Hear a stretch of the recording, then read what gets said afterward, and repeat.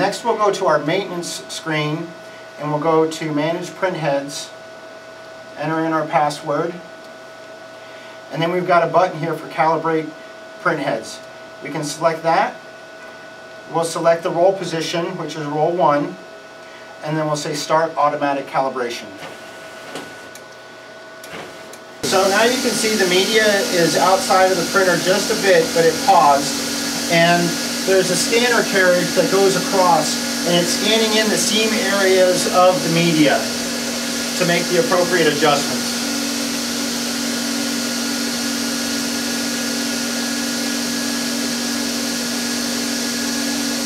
What mode is it?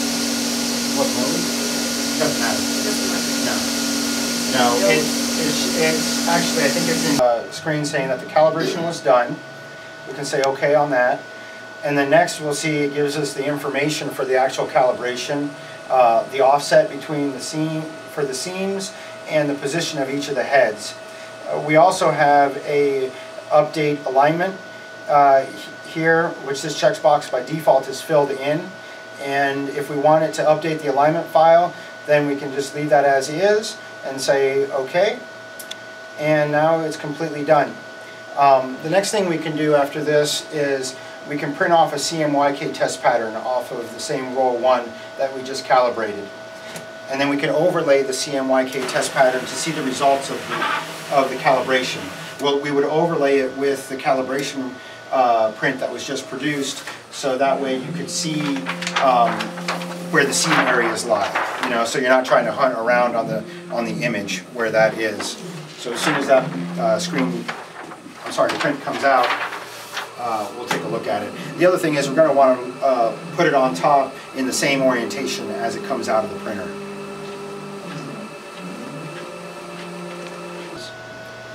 So now we can take the CMYK bars that just printed out and we can overlay them on top of the calibration to see where the seams are lining up. So you can see right here real clearly where the seam is, and you can see we have a step in the Y direction, but it looks pretty good in the X direction because I can't really see like a dark line. Maybe there in the cyan just a tad, but a lot of times that you're not going to be able to see, and you really want to have, you'd rather have an overlap than a gap, okay? Because mixed inside of a job, you're not going to be able to see the overlap very much, but you will be able to see a gap in the job. So to me, this looks pretty good in the X direction. It just needs some adjustment in the Y direction.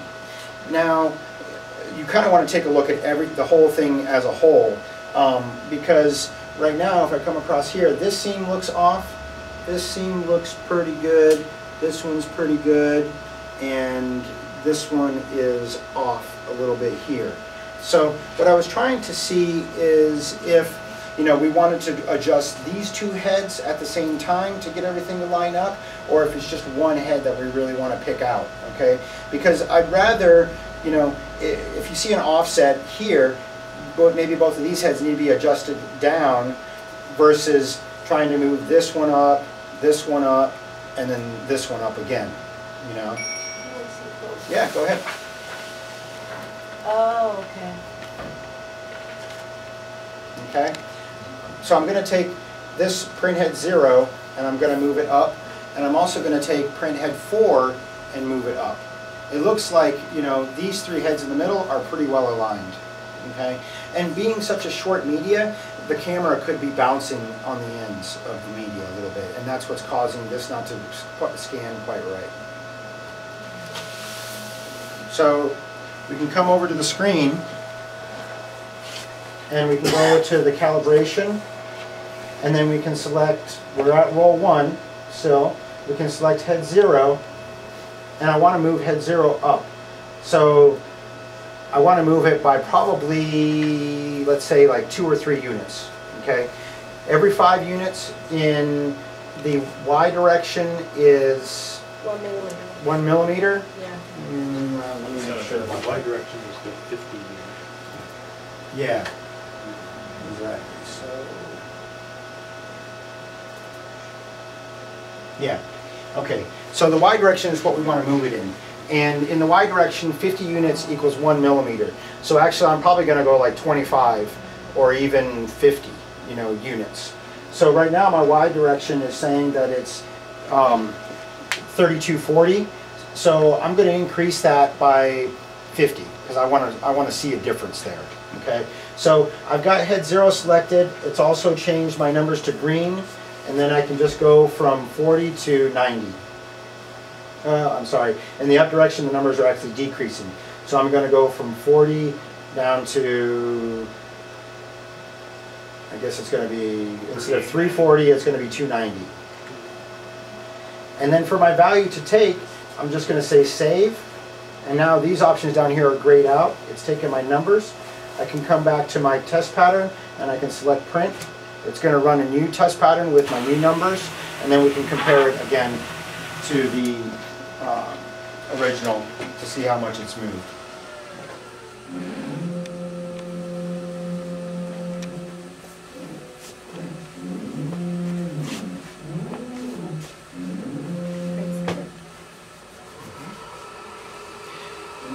So also, you know, you were seeing a line right here, okay? So you can see that that line is primarily just in the magenta and the cyan.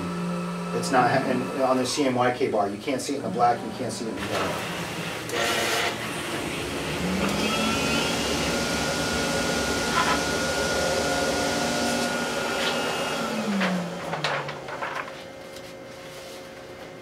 So it didn't do too much of an adjustment.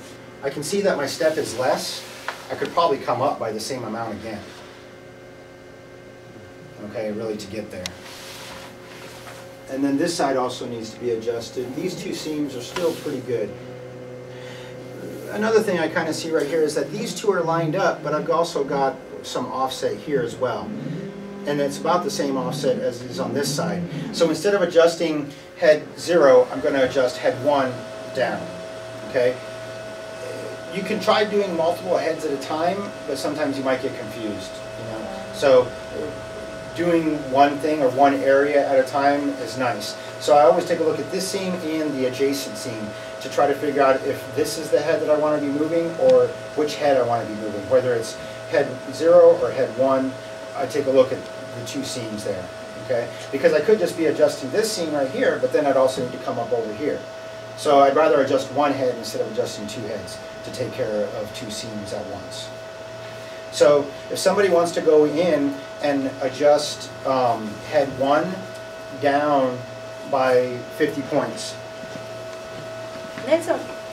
increasing, the arrows are where you want to move it to. Okay? Okay, and save. And then save, yep. So next we're going to go through and show you how to save a calibration file once you've successfully created it. So we've created a shortcut to the calibration folder here on our desktop. If you don't have the shortcut created yet, you can browse through Windows Explorer, go into D drive, which is your printer data. Next, go into the WideStar folder, and then you'll see the calibration folder in here. We can go inside here, and the calibration that we liked was for roll 1, which we just got done created. So we will right-click on that, say copy, and then we'll take it into a storage folder that we can place really anywhere we want to. I'll keep it in the calibration folder. And here we can just go and say paste, and it puts it in there. Now I can rename this calibration file so that it means something to me. So Put 30-inch matte paper. 30-inch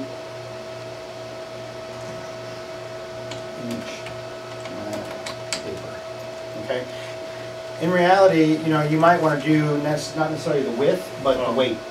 So, do you know what the weight of it is? 60 pounds. 60 pound. So we'll go 60 pound matte paper, okay? Because it doesn't really care what the width of it is, okay? You really want to know the weight and the coating on it, okay? That's what's going to affect your calibration more than anything else. So now that we have that saved, we can go back in here at a later time if we, you know, have a need to change the calibration on roll 1 to something else. Let's say we've got gloss loaded in roll 1 and we want to go back to that matte that we had originally saved. We can go back to our calibration window We can select roll 1, and then we can say load calibration file. Next, we can browse to where we saved the calibration file. Select it there and say open. And now it brings it back into roll 1 position. And we're done, and we're ready to use that matte paper again in roll 1 position. It doesn't tell you the name. There's no way. You will have to, let's say that you loaded the file, and then you do something else, and then you come back, you're like, oh, did I load it or not? You know? So no. No. You will have to do the steps again. The name for the roll, like these preset names here, it loads it by feed position, okay, or stores it by feed position, not necessarily media type. Okay, so that's why when we copy the original calibration and put it into storage, we'll save it and rename it something meaningful to us. Not roll 1, but 60-pound mat. Okay, that way from this list of stored calibrations, when we go to load it, we can see which one we want to pick. And whatever source position we have selected, when we select the load button, it's where it's going to load that profile into.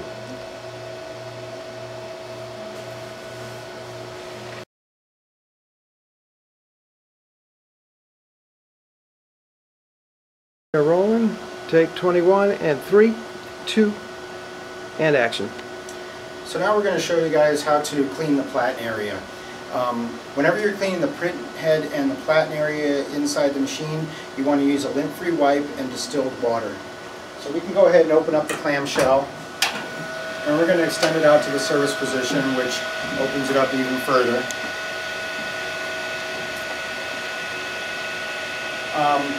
You're going to want to see that in the Platen area right now, you're in the capped position. Okay, so to start out with, we can go ahead, if you've got any ink that's on the rubber cap, you can clean that area off with a lint-free wipe and distilled water.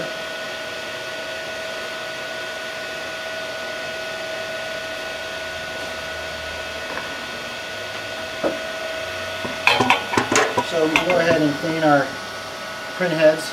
Every time you wipe the nozzles, you always want to use a fresh area of your wipe. You never want to be wiping across the head with a used area. And be gentle as you go across the nozzles. They are fragile.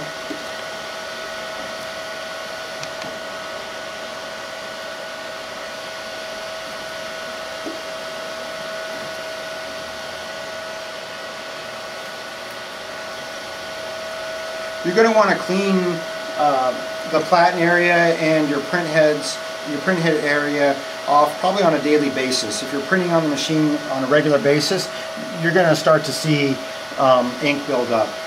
You're also going to see that there's going to be discoloration on the aluminum area around the print heads as well, and that you can also wipe off as well. You don't have to be, it's not as fragile, you can be a little bit more aggressive in that area to clean that area off, but distilled water wipes everything off real easily.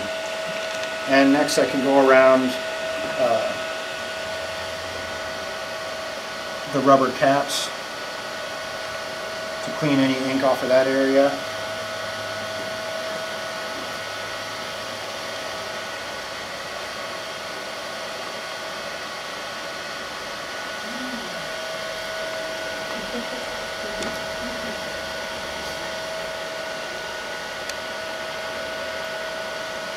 You clean the area off of the rubber caps so that the ink doesn't come back onto the print head after it's cleaned off, you know.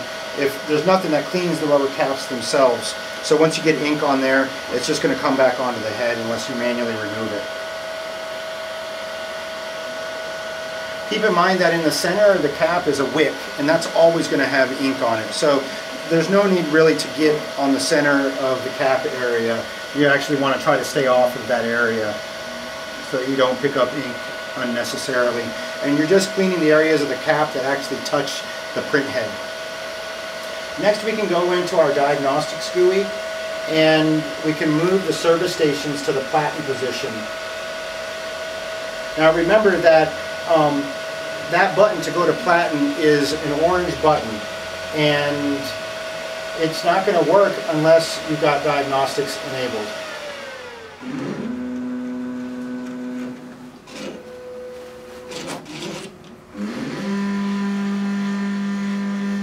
So in the diagnostics GUI there is a service tab for the service station itself, and that's where you can select the go to Platen. And then it pushes the Platens up on the service station, so that way now you can wipe that off. So you can wipe all the area off here. There's not that much on there because we just got done cleaning it a little bit ago. But after a full day's worth of printing, you're going to have quite a bit of overspray that you're going to end up removing. The other thing is you've got your media encoder roll here. You really don't want to touch that. There's really no need. It won't pick up ink. If you do, just make sure that it comes clean again. But you want to kind of stay away from your media encoder.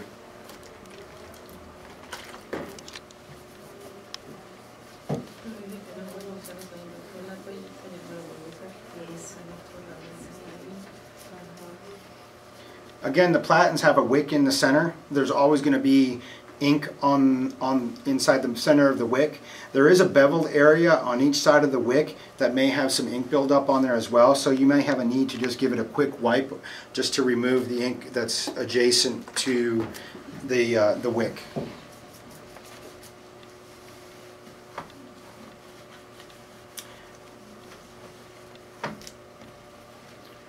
Okay.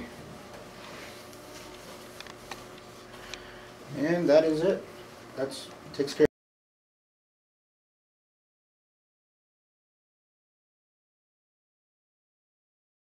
Yeah.